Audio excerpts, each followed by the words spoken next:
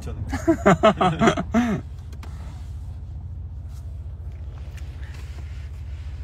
안녕. 머리를 잘랐어요 다시. 대표님이 스케줄을 라방을 잡아주셔가지고 다리 걸리고 있었는데. 제 대표님 차 타고 이동 중입니다.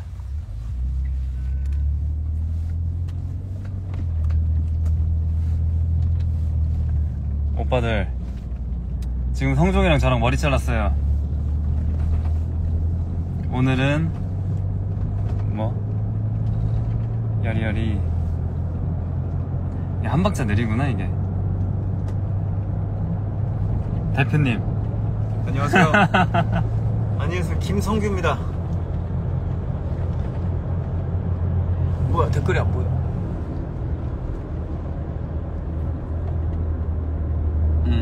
머리 묻히고 멋있대잖아. 아니 이 머리 묻지도 친구는 제 친척 동생이에요. 아 진짜? 예. 어디 가요? 지금 저희는 이제 이번 활동의 마지막 팬사인회를 하러 이동 중입니다. 아, 네, 진짜 잘랐네. 이게 1차고 2차는 이제 더 짧게 자를 예정입니다. 서울 콘서트 끝나고 짧게 밀어버릴 겁니다. 와. 더워. 그리고 멋있다. 이따 성종이 기대해주세요. 머리가 완전 바뀌었어요 지금. 깜짝 놀랄 겁니다.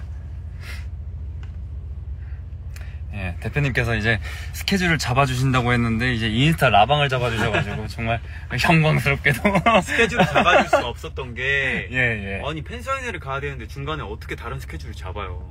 저는 좀 더 그래도 뭐 어떤 유튜브 좀 괜찮은 채널에 나갈 줄 알고 기대를 했는데 차 안에서 인스타 라방 켜라 해서 아니 켰습니다. 네가 주말에 하고 싶다며. 제가 언제 주말에 하고 싶다고 다음 주에 음악방송 없어서 네가 그 시간에 하고 싶다며. 다음 주 음악방송. 근데 음악방송 없는데 팬사인회가 있으니까 길게 할 수가 없잖아. 그렇죠. 왜 이리 살 빠졌어? 근데 아니요, 저는 지금 살이 많이 쪘습니다. 지금 한 4kg 정도 쪄가지고 폭식을 했습니다. 이따 또 저녁에 라면을 먹을 예정입니다. 대표님 일 잘하시네요. 솔직히 제가 진짜 일을 잘하는 게 인스타를 제가 거의 협박하듯이 키라고 해가지고 킨 거거든요. 내가 알았어. 그러니까 대답만 막내처럼 잘하지 말고 진짜 켜라. 켰습니다. 정작 나는 안 하는데. 안 쪘어. 더 먹어. 라면 왜 이렇게 좋아해? 라면 한 6개월간 안 먹고 있다가 갑자기 한번 먹으니까 입이 터졌습니다. 너무 맛있죠. 진짜 많이 먹다. 뭐야, 벌써 이제 팬사 들어가야 된다고? 아니야. 도착을 했다네. 아니야, 아직 멀었어. 뭘 멀어. 아직 멀었어. 열이 오늘 진짜 예쁘다. 맞아, 아까 아침에는 덮은 머리를 했는데 영통 팬사를 하다 보니까 얼굴이 좀 많이 답답해 보여가지고 다시 좀 열었습니다. 커튼을 쫙. 스피크 잉글리시? 아이고 어쩌지?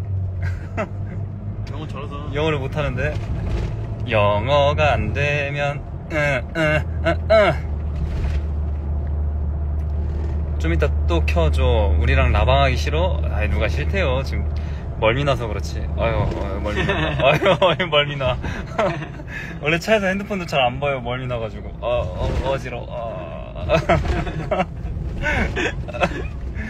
머리 지금 이뻐? 고마워요. 스몰스쿨?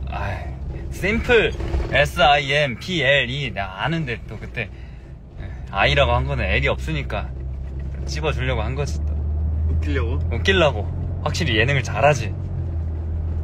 잘한다. 어디세요? 내가 와서 납치할게. 지금 팬사장으로 가고 있는데 와서 한번 데려가 보세요. 저기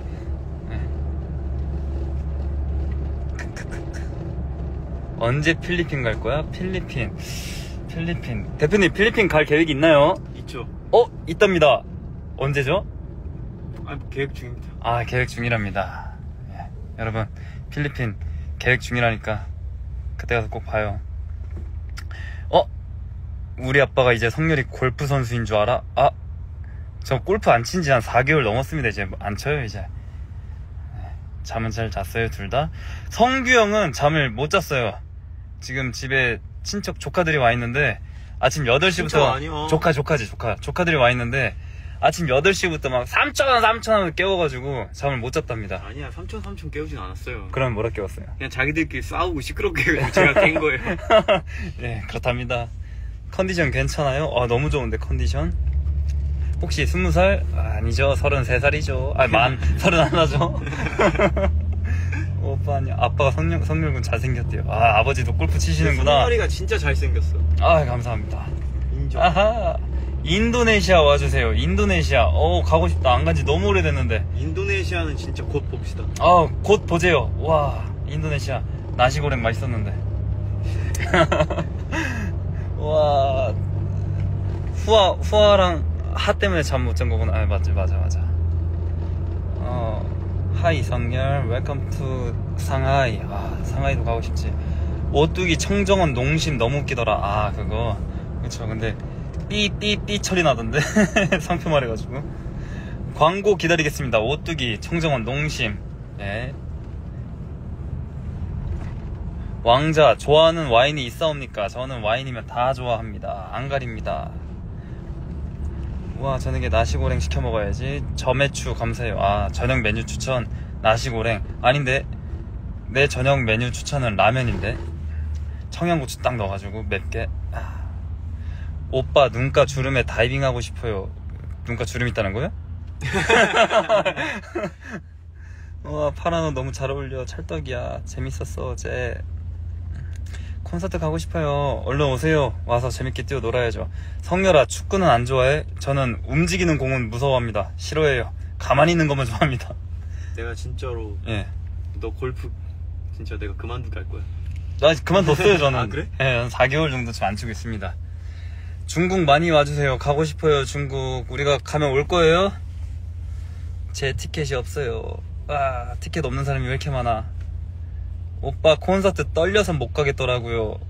티켓은 있고?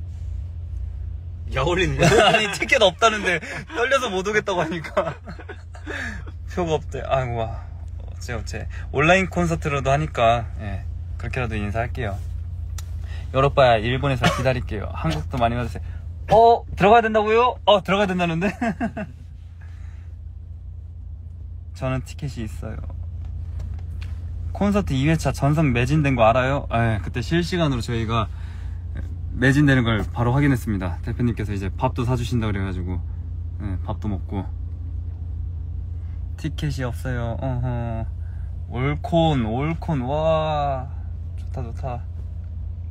밑장 빼기 금지? 뭘 밑장을 빼.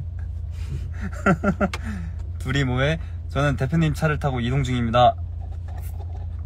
건치미수에 뿅 가서 너무 떨려요. 지금 저희는 영통 팬싸를 가고 있습니다. 이번 스케줄의 마지막 스케줄. 대면 팬싸도 있죠. 대면 팬싸 30명, 영통 팬싸 20명. 미쳤다. 내 댓글 읽어줬어. 다행히 양도 받아서 갑니다. 여러분, 업자한테 절대 양도 받아서 사지 마세요. 사기도 많습니다. 싱가폴도 기다릴게요. 오빠 말투 귀여워. 일본 콘서트 공연 추가할 생각이 있어요? 없어요? 아마 근데 저도 어디서 대표님한테 듣기로는 공연장 대관하기가 좀 쉽지가 않대요. 꽉 차가지고. 미국 투어 해주세요. 미국 투어 좋죠. 대표님한테 말하겠습니다. 영어로 저희 노래 한번 내자고. 어때요? 너무 가고 싶어요. 너무 가고 싶대요. 진짜로. 진짜. 너무 가고 싶어. 너무 가고 싶어. 난 꿈을 꿔 너무 가고 싶었어. 미국 가는 꿈을 꾼답니다. 꿈속에서 매일 가. 진짜. 대만 콘서트 2회차 매진. 와, 진짜 너무 가고 싶어 대만. 빨리 갈게요. 그때 가서 봐요.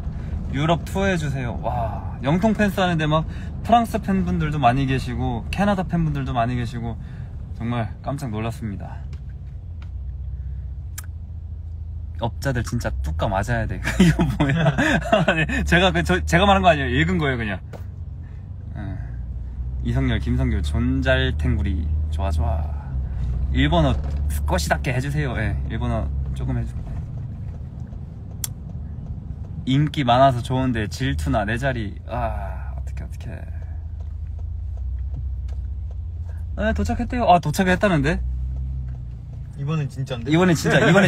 이번엔 진짜다. 도착했다. 도착했다. 진짜예요. 여러분, 킨 상태로 가볼까? 그러면 또 이제 여기 팬분들이 또 나오는데. 그럼 안 돼. 그럼 안 되지 또. 아쉽게 됐다. 팬분들 얼굴 나오는 거. 그쵸. 다이스키. 여러분, 이따가 또 만나요. 고척돔 콘서트 해주세요. 와, 오히려 앵콜 콘서트 고척돔에서 오히려 좋아. 여러분 갔다 올게요. 바이바이. 이성열 사랑해. 사랑해.